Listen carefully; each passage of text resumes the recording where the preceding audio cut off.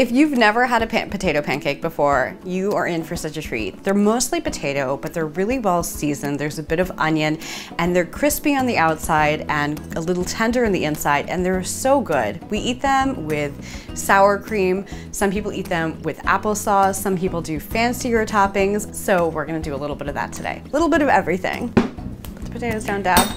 Put the potatoes down, Dab. Okay.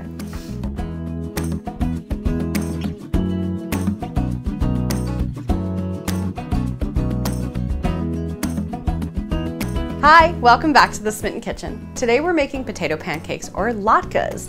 These are a traditional fried pancake that are often made in Jewish cuisine over Hanukkah, but I would like to make the argument that fried potato pancakes that are golden and crisp and salty are amazing all times of the year. But the only rule for Hanukkah food is that food should be fried in oil. And the reason why it's fried in oil is to commemorate the oil that lasted in the synagogue that was destroyed, that was only supposed to last one night, but lasted 8. To make potato pancakes, we're gonna use russet potatoes, we're gonna use a yellow onion, 1 egg, salt, pepper, and then I have 2 slightly unusual ingredients.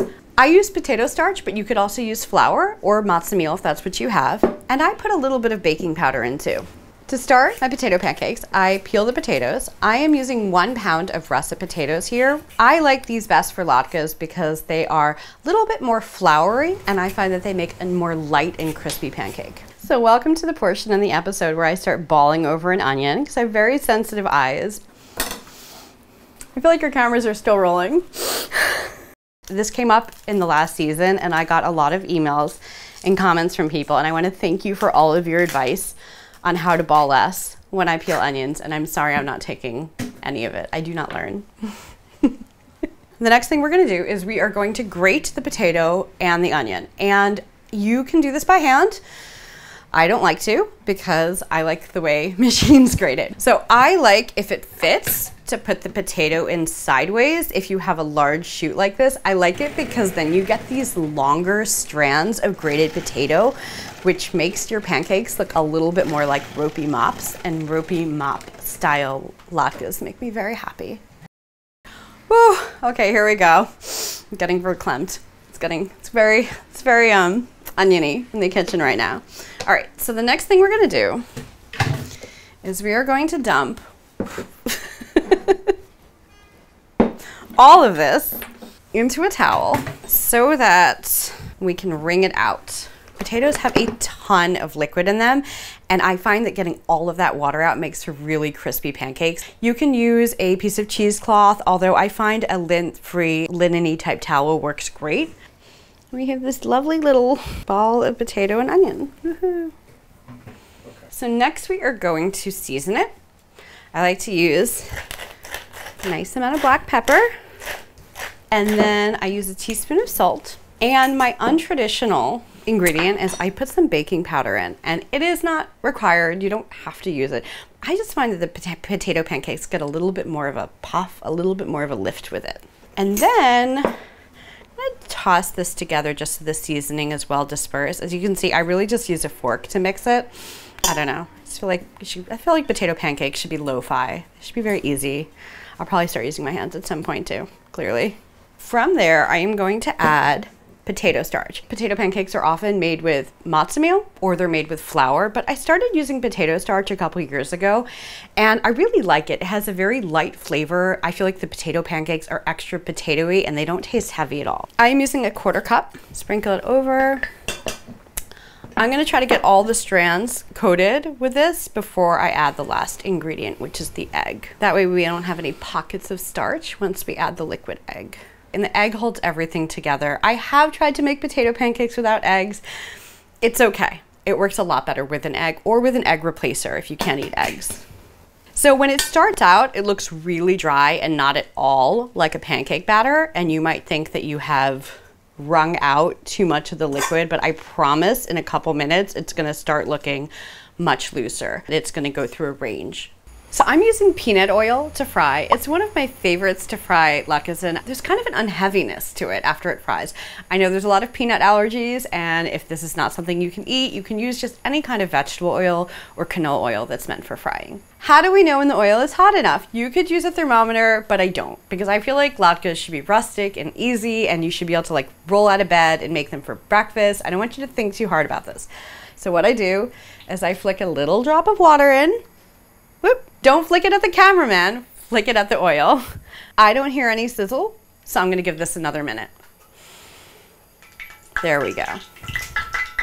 It's time, let's go. You can make these any size, but I tend to make them a little bit on the small side. I almost spin it a little bit like, I don't know, like spaghetti, I guess. And then I push it off into the oil. I fit as much as I can in the pan as long as there's a little bit of space around them so it doesn't cool it off too much as it cooks.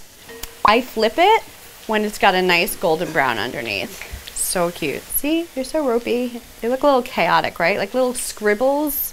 Look like a kid's scribble. I tend to make them appetizer size because I'm usually thinking of like a Hanukkah party. I love to make them for cocktail parties and holiday parties. I think they're just so nice because you can put these fancy toppings on them, and so it's really nice for them to be 1 to 2 bite in size. I like when I fry something, as soon as it comes out, to hit it with a little bit of seasoning. That's kind of the best time to do it. That said, these are pretty well seasoned, so you don't need to go too heavily on them. I'm gonna fry the rest of these off, and then we're gonna plate them up. I'll show you how to top them. They're so crispy, and it smells so good in here. That batch made 20, I'd say 1 to 2 inch ones. I like them, like I said, really tiny. Obviously, if you were making them 3 or 4 inch, you'd get a lot far fewer. This looks like a troll head. Oh God. We do latke Rorschachs. Okay, so this one is, I don't know, it might be hard to see, but I'm definitely seeing like an inner tube at a beach. I feel like this one just might be like a bale of hay.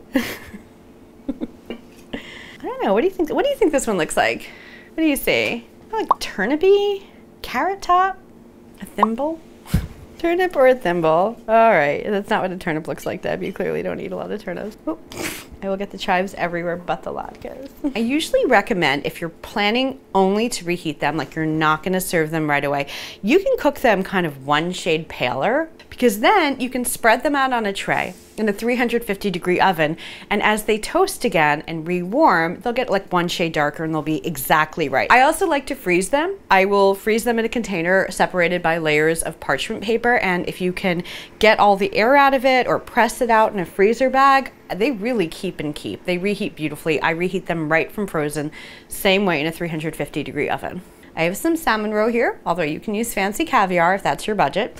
I've got some crème fraîche, sour cream works too, and I have some upstate New York applesauce. And I've just tried it a few different ways. This is my family's favorite with the crème fraîche and the roe. Applesauce is very traditional. This one just has sour cream and chives, but my actual favorite is a little bit of applesauce and a little bit of cream. It's like the black and white cookie of Hanukkah.